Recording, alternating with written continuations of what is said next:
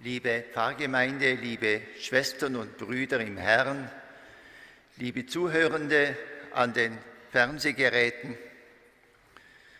wir haben das Wort Gottes gehört, in feierlicher Weise, eigentlich immer in Bezug auf die Gottesmutter Maria, aber genauso gerichtet an uns heute.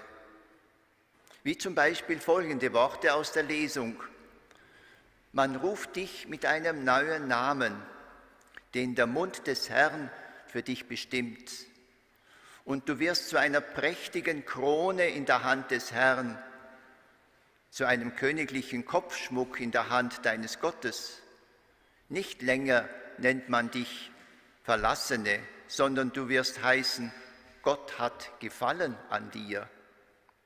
Ja, der Herr hat an dir gefallen und dein Volk wird mit ihm vermählt.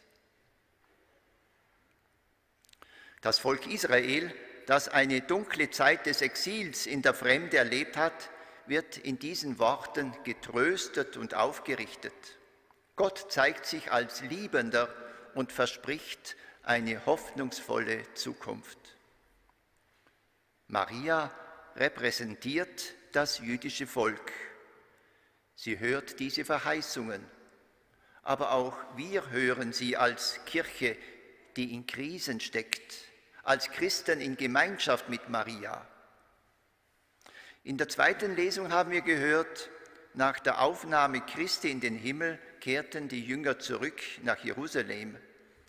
Sie verharrten dort einmütig im Gebet, zusammen mit den Frauen und Maria, der Mutter Jesu. Die Jünger, das heißt die Kirche, ist mit Maria vereint im Gebet. Mit Maria beten wir, mit der Kirche beten wir. Maria steht für die Kirche und für jeden von uns. Was wir von Maria sagen, geht uns alle an. Was Maria von Gott hört, ist eine Botschaft an uns.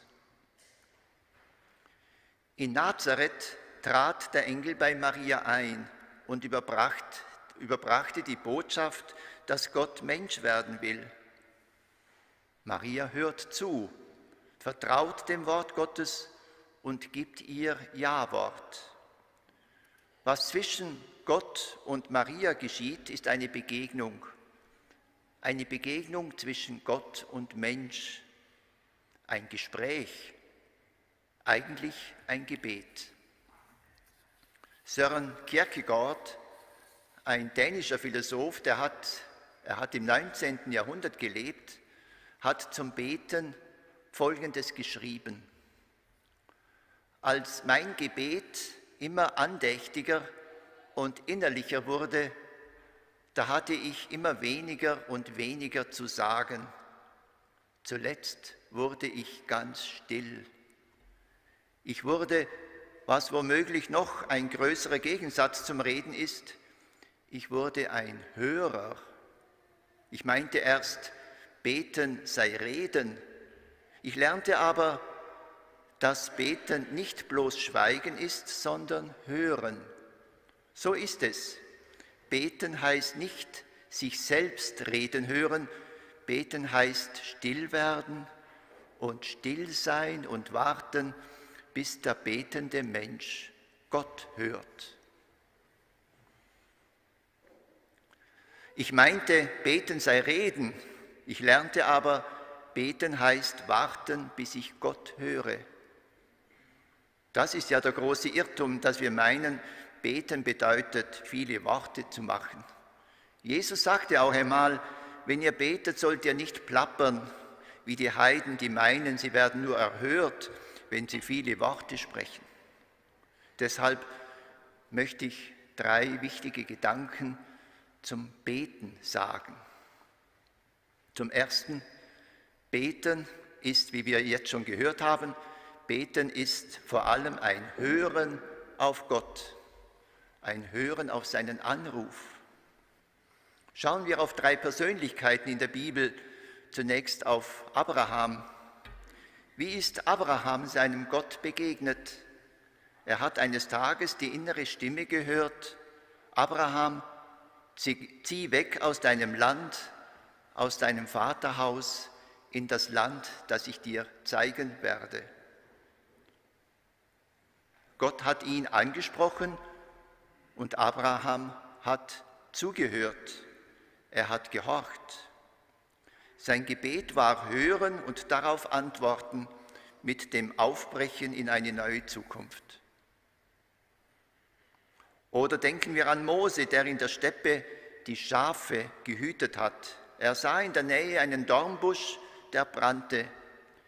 Er ging darauf zu, da hörte er die Stimme Gottes und den Auftrag, das Volk Israel aus Ägypten herauszuführen.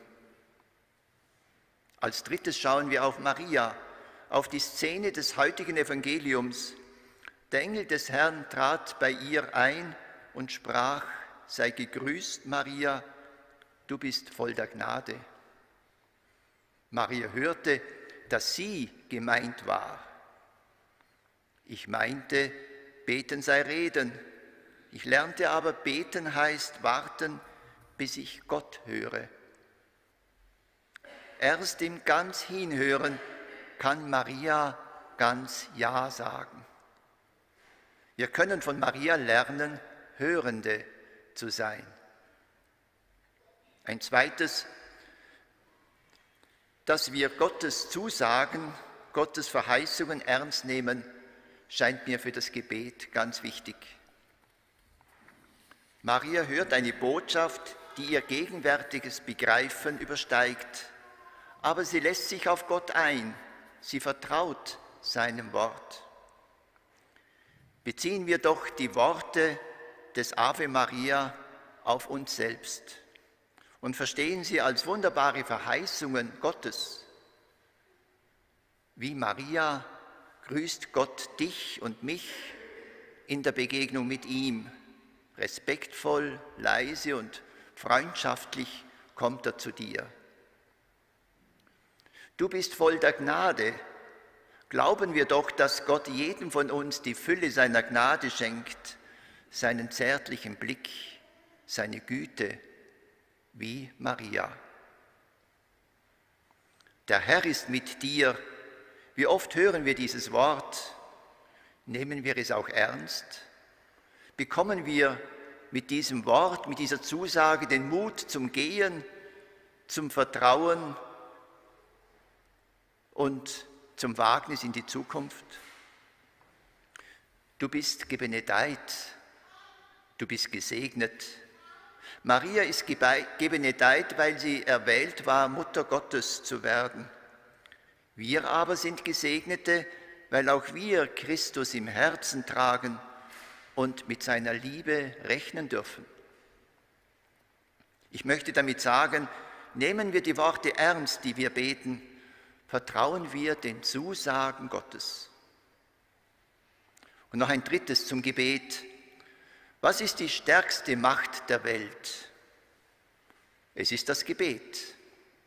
Jesus sagt einmal: Alles, worum ihr betet und bittet, glaubt nur, dass ihr es schon empfangen habt.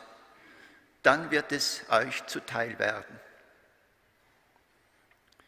Das Gebet vermag vieles, wenn wir wirklich vertrauen.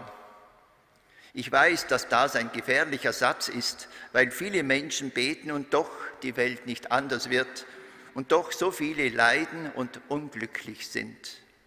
Und trotzdem halte ich daran fest, das Gebet ist die beste Medizin für alles, was krank und Unheil ist in unserem Leben und in unserer Zeit. Maria hat den Verheißungen geglaubt, die Gott ihr sagen ließ, und sie hatten sich erfüllt. Auch wenn es manchmal vergebens erscheint, Gott hört unsere Not und unsere Bitten. Gott erhört uns, wenn wir ihm zuhören und seine Worte ernst nehmen. Für mich ist der Rosenkranz ein Gebet, das eine große Kraft in sich hat. Wenn wir, wie Maria, die Anrede Gottes hören und wirklich zuhören. wenn wir wie Maria der Botschaft glauben, den Verheißungen, die Gott für uns bereithält. Und wenn wir das Gebet als Kraftquelle sehen, die unser Herz wandelt, uns Frieden schenkt und die Hoffnung, dass einmal alles gut wird.